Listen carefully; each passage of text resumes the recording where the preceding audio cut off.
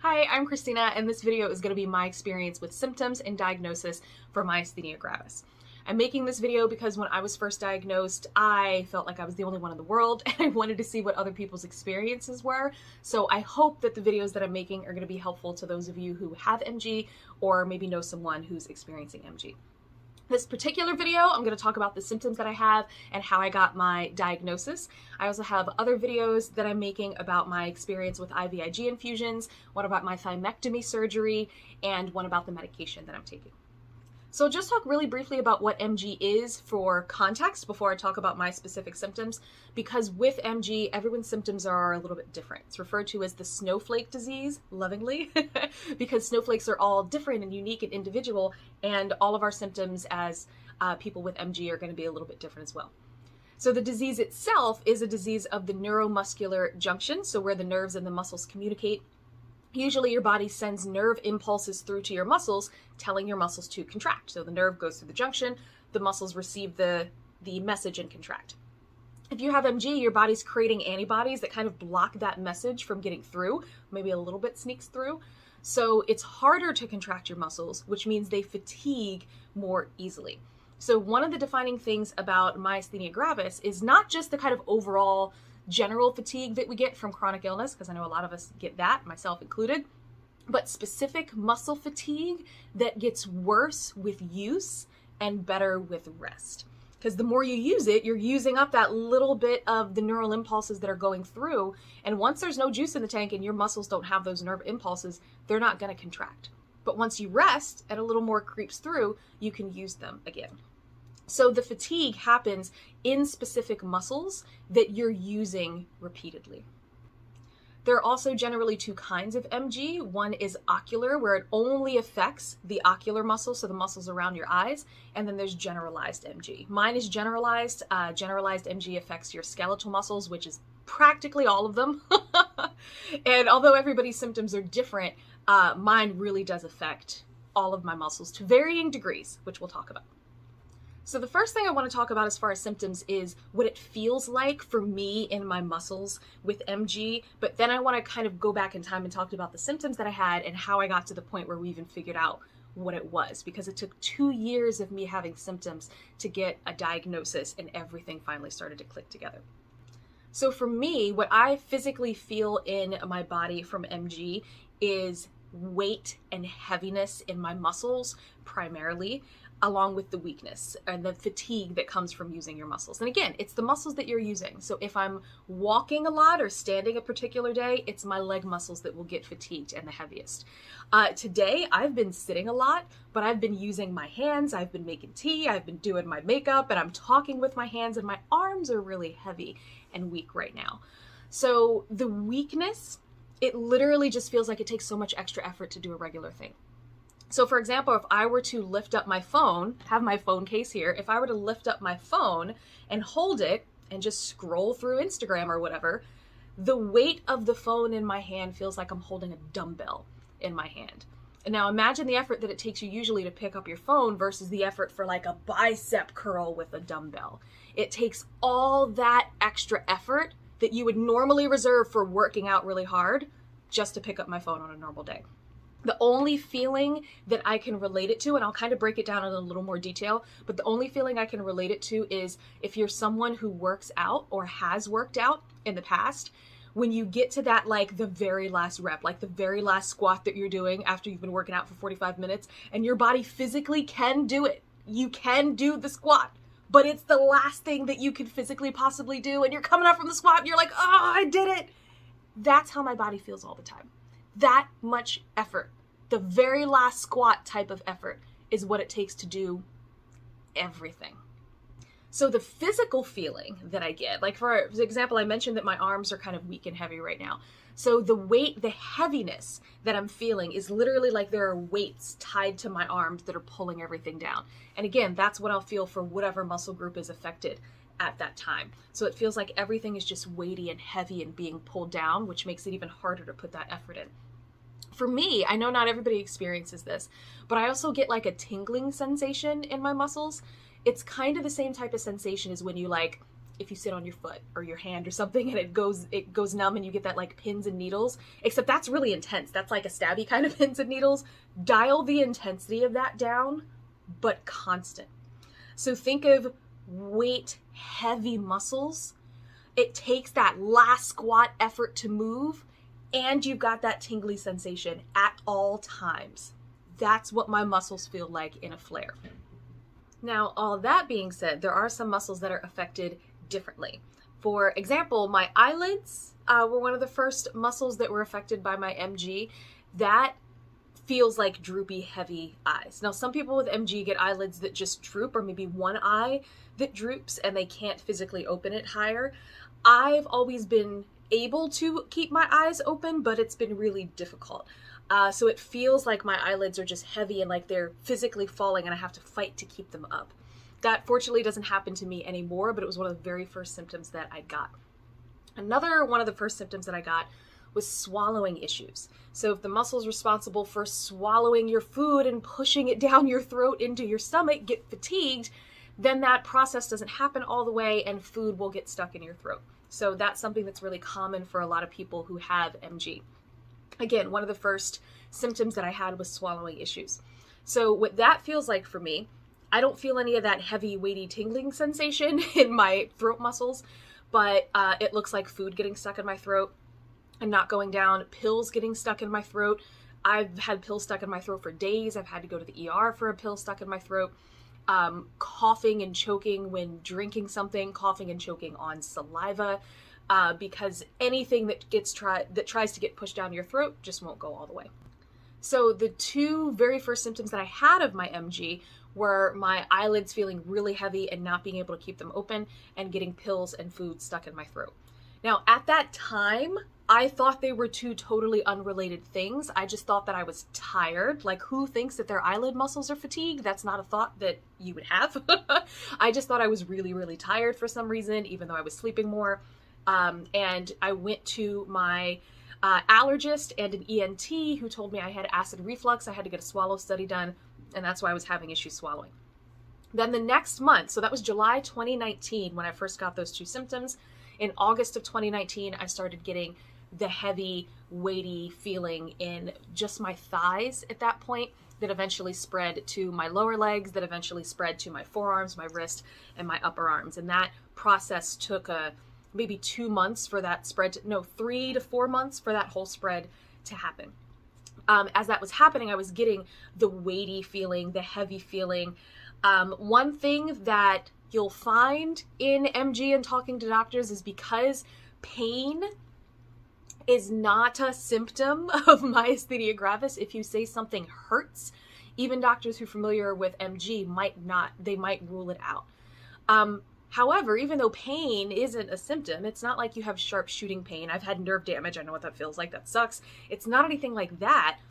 But, I mean, go back to the dumbbell thing. If you hold a dumbbell in your hand for 24 hours, it's gonna hurt. Eventually, you're gonna say, my arm hurts. So I was going to the doctors and saying, my legs hurt, my arms hurt, it's spreading. I don't know what's going on.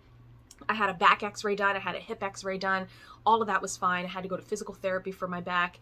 My ankles were swelling mostly on days that I walked a lot, but it kind of got to the point that I would even wake up in the morning and my ankles were swollen and really, really swollen. So at that point, they were concerned that it was circulatory, so I had an EKG done. That was fine. I had an echocardiogram done. That was fine. So there was no reason for the crazy ankle swelling. And then they found out I had a vitamin D deficiency. Now, vitamin D deficiency and MG are not linked to my knowledge, but in general, my understanding is that if you have an autoimmune disease, you're more likely to have low vitamin D levels. So everybody said, that's what it is. It's the vitamin D. Here's a massive dose of vitamin D. So I had to do 50,000 units of vitamin D once a week for 12 weeks, and then go back and make sure my vitamin D levels were fine and reassess. When I went back, the doctor who I had been seeing, who I never saw again after this, not only forgot to do the vitamin D test to check to see what my levels were. Spoiler alert, they had not changed. For whatever reason, my body was still not absorbing the vitamin D. But she determined that I had tennis elbow. And that was why I had all these symptoms. And I was like, and she kept asking, like, do you do any repetitive motions with, I mean, bilateral. So like both elbows, I had tennis elbow. And I'm like, no repetitive motion. She's like, do you lift weights? I'm like, no. She also determined that I had IT band syndrome. Again, bilateral, equally on both sides. There was nothing I was doing in my life that should have caused IT band syndrome or tennis elbow. There weren't those repetitive muscle actions. So it wasn't explaining anything. So in my opinion, the question then should have been, why is she having these muscle reactions that are causing tennis elbow and IT band syndrome if the muscles aren't physically doing the things that should be causing it? But no, so she just decided that was the answer. It didn't explain any other area of my body that I was feeling it. It didn't explain the ankle swelling. It didn't explain anything at all. And she just kind of sent me out the door with a prescription to go to physical therapy. And that was it. Forgot to do my vitamin D test. And I was just kind of like, fuck it. And I left, and I was so upset. I did end up going to a rheumatologist after that. And he ruled out fibromyalgia because I was kind of feeling like that's what it might have been at that point based on my Googling. And he ruled that out. He said my touch points were not right. The way that I was experiencing the sensation, the feeling in my muscles was not right. He also did a vitamin D test and determined that my vitamin D was just as low as before I did that massive 12-week dose, which the other doctor would have found if she had remembered, but she didn't. She just told me I had tennis elbow and left. So I had to do another massive dose of vitamin D. And at that point, we're going, okay, well, obviously it's still a vitamin D deficiency because my body didn't absorb the first dose, did a second dose, and assumed all my symptoms were going to go away. Since then, I've also been taking 20,000 units per week on a regular basis just to keep my levels normal. And my levels are normal now. They're still low normal, but they're normal. So I kind of thought that did it, and that was it, because after that, my symptoms got a lot better, and I wasn't really experiencing the same kind of things anymore. However, it coincided with when lockdown happened. So I was at home, inside. I wasn't walking. I wasn't driving. I wasn't doing anything. That being said, I was still active. I was doing 4 Zoom Pilates classes a week, but it was the only physical activity I was doing. Everything else was just like walk from the bed to the office to the kitchen, and that was it. So I guess I had the juice in the tank to do the Pilates and nothing else. So during lockdown, I was fine. Even when I went back to work, I teach postgraduate estheticians. So usually we have 2 3-hour classes per day where I'm standing. I was sitting and teaching to a camera for a whole year, and I felt pretty okay for a whole year. It would kind of come and go. I would feel my IT bands when I was doing Pilates or whatever it was, but the ankle swelling stopped and I was mostly okay. It was just mildly annoying sometimes. Then we started having students come back in again, and I was standing more often again, and my legs started getting really bad, really uncomfortable. That's when I noticed that my arms and hands were more affected too. And eventually it got to a point where I was so uncomfortable that I was like, I have to go back to the doctor because all of this stuff is coming back. So I went to the same doctor's office as the shitty doctor I had seen before, because they had all my records. They would have had the last 2 years of knowing what was going on. But I saw a different doctor who I hadn't seen before. This doctor, though, she listened to everything I said, every symptom. She asked questions to clarify. And then after my whole spiel, including how annoyed I was at the last doctor, she paused and first of all said, I'm so sorry that you're experiencing that. That sounds really difficult. I want to repeat what you said back to me and make sure that I understand. And even right off the bat, I was like, you out here listening to me? Hearing my concerns, which is not something we always experience with doctors. And she paraphrased everything that I had said, and I was like, yeah, okay, she gets it. And then she started asking questions. And she was saying things like, is it worse at the end of the day than it is at the beginning of the day? And I was like, yeah. And she said, do you feel like you only get tired in certain areas of your body? And I was like, yeah. And she said, do you ever have trouble standing up after you've been sitting down? And I was like, yeah. And normally, when you go to the doctor a lot and you're trying to get something diagnosed that ends up being rare, these questions, no matter what question they ask, it's always like, no, no, no. And you're ruling out every friggin' disease and disorder because they don't know that yours is the one in this percentage. So the fact that she was asking questions and all the answers in a row were yes, I was like, she's on to something. And the moment that I knew that she knew what it was, I didn't know what it was yet, but she kind of paused for a second and then she went, do your eyelids ever feel heavy? And I was like, yeah, all the time. I just thought I was tired. Like, I had no idea it was even something that I needed to mention. I just thought that meant I was tired. But she put it together and she said, I think you have myasthenia gravis. At the time, I did not register the name of what she said. She explained briefly what it was and said she was going to do a blood test for it. And I was like, cool. And that was the first time that I felt like, okay, we're on to something. And it felt good. That being said, I didn't remember the words that she said, so I just remembered she said there was a muscle disease that started with M, so I just Googled muscle disease M and let Google autocomplete for me. Do not recommend. I ended up on myositis, and I was like, how many muscle diseases can there be? A few. And myositis is not what I have, and as I was reading the symptoms, I was like, well, this kind of sounds like what I have, but not entirely, and I don't really get it. It didn't feel right. Then I remember that I could look into the, like, portal that the doctor's office had, so I could see her notes from after the visit. And when I saw the words myasthenia gravis written out, then I was like, okay, let me Google that. And when I Googled it, it was basically just listing every symptom I've had over the past 2 years, even down to like the swallowing, which I had not even mentioned to her because, again, I just thought it was acid reflux.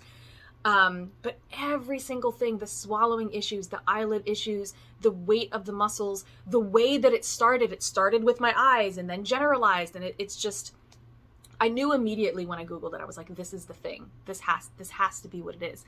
Nothing else has even come close to explaining every single thing that I've experienced.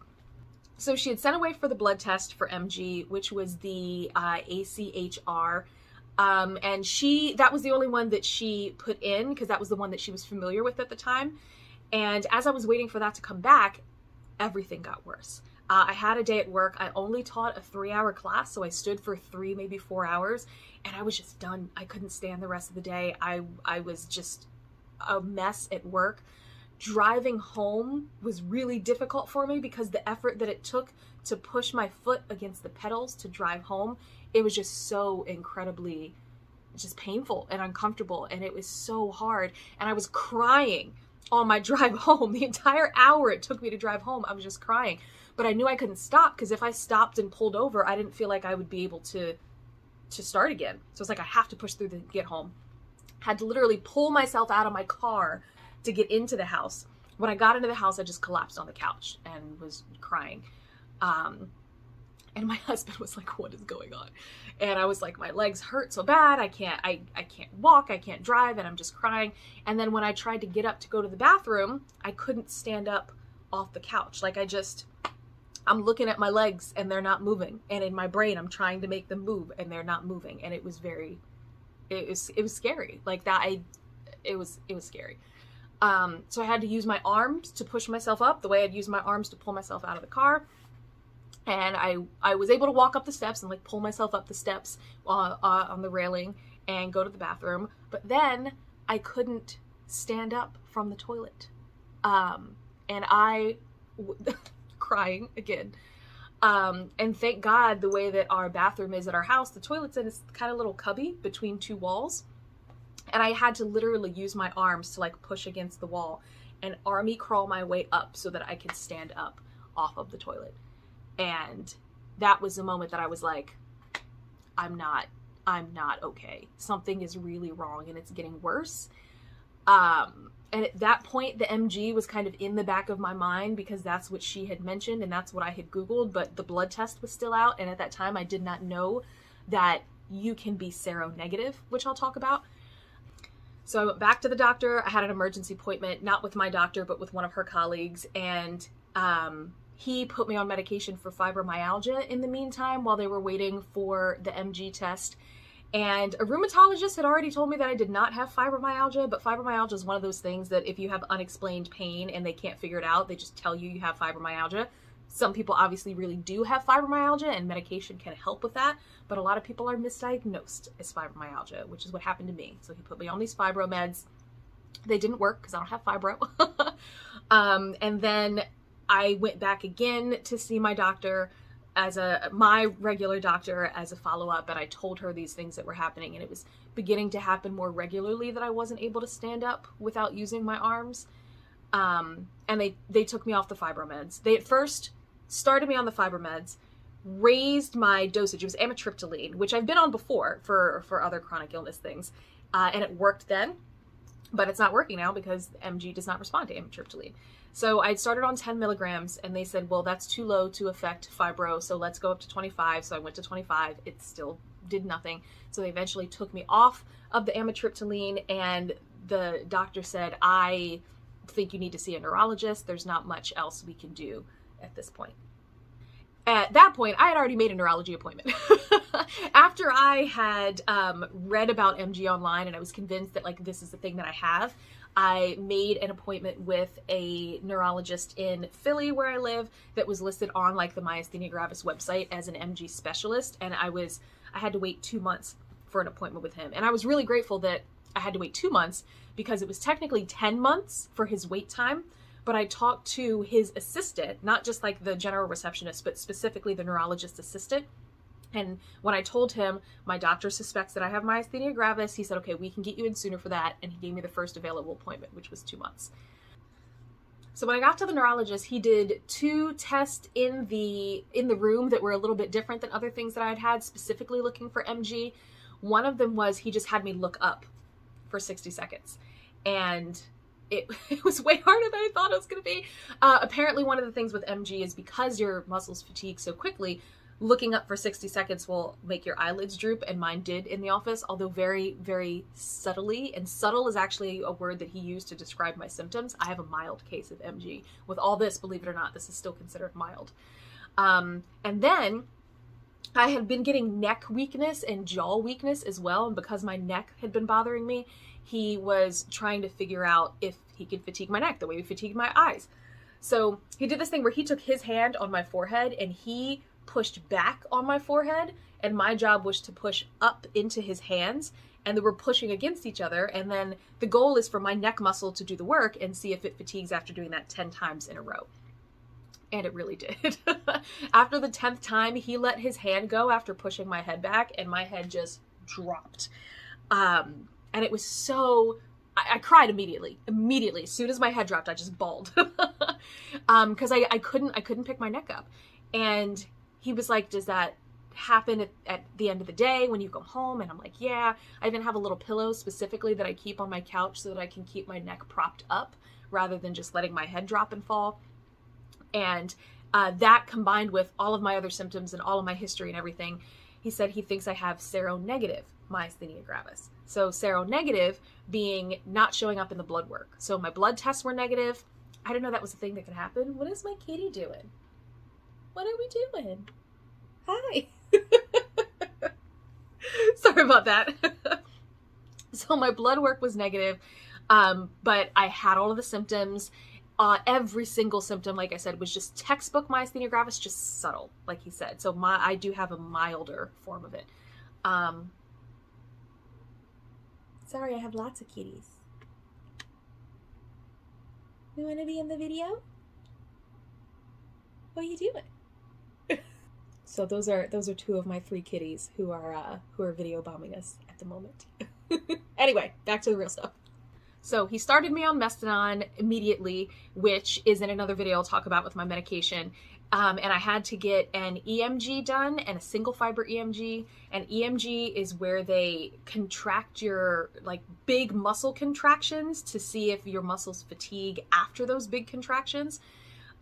So if you've ever been hooked up to a TENS unit where your muscles like jump while you're connected to it, it feels like that, but way more intense. It was really uncomfortable. And also I had to get the single fiber EMG, which is one little needle that they actually put it in my bicep, and that little needle, whatever it's doing, can detect some kind of jitter that shows a neuromuscular issue. Both of my tests were negative, my EMG and my single fiber. When my single fiber was done though, he said it was inadequate and I have to get it done again. They actually didn't have time at the hospital to complete the full test, so I have to get another one done. But that's the next step after you suspect myasthenia gravis, but all the blood work is negative. Because sometimes all the stuff can be negative except for one thing. which eventually how we kind of had more of a confirmation was I got a CT scan of my chest because there are often thymus issues associated with MG. Had not heard of a thymus before I got MG. It's basically a gland that lives in your chest, far closer to your heart than I thought. Almost connected, if I remember correctly. But anyway, so the thymus when you're younger is, when you're like a little kid young, is larger and helps to regulate your immune system. And then as you get older, it kind of shrinks and just turns into adipose tissue or fat tissue. So most of us have this fatty tissue in our chest about here-ish where the thymus once was. When you have myasthenia gravis, not everyone, this can be different, but some people either still have a fully intact large thymus that's out here messing up your immune system. Some people have tumors called thymomas on the thymus. Some people just have thymic hyperplasia, I believe it's called, which is like thymic residue. But all of these thymus things should not be there. So when I finally got my CT scan, they found that I have thymic hyperplasia. So I have the residue of the thymus that's left behind. It did not turn into fatty tissue. It's still thymic tissue. And I also have a small mass on one side of my thymus. So I'm going to get that removed. I have a thymectomy coming up and a whole video about that as well. My surgeon says that he does not think it's a thymoma. He said it's thymic hyperplasia. It's not a thymoma. My neurologist thinks it might be an encapsulated thymoma. So we'll see. The doctors are split. So after all that, the official diagnosis and all of my medical paperwork across all of my doctors and hospitals and surgeons and everything is seronegative myasthenia gravis. Actually, more specifically, my surgeon told me because I don't have a thymoma, it is non-thymomic generalized seronegative myasthenia gravis, which basically just means I have MG, my blood test does not show it, and I don't have a thymoma. That's what my MG means. And since diagnosis, things have been better because once you know what the issue is, you can actually treat it versus just saying, oh, you have tennis elbow and fibromyalgia, which are clearly not the case. So I have medication that I'm taking that I have a video talking about. I'm getting my thymectomy surgery. I started IVIG infusions. So it's getting better. I'm not 100% yet, but I'm going in a really good direction and I feel really good about feeling really good in the future. I think I'm gonna get better. I don't know if I'll get total 100% remission, but even if I could just get back to doing more normal things, that would be great. And it's slowly happening. So that's it for this video. That's all my symptoms, how I got my diagnosis. I hope that was helpful. Thank you for hanging out with me and my kitty cats who are video bombing. If there's anything else that you're familiar about with my MG journey, I have my IVIG video, my thymectomy video, my medication video, and I think that's it. And always just feel free to reach out if you have any questions or comments or just want to chat as well. Because like I said, this is a rare disease and you can feel like you're alone in the world, but you're not. There's a bunch of us and we're all kind of experiencing the same things. So it's nice to just kind of have somebody to talk to with a similar experience. So I hope this was helpful. Thank you guys for watching and I will see you in the next one. Bye.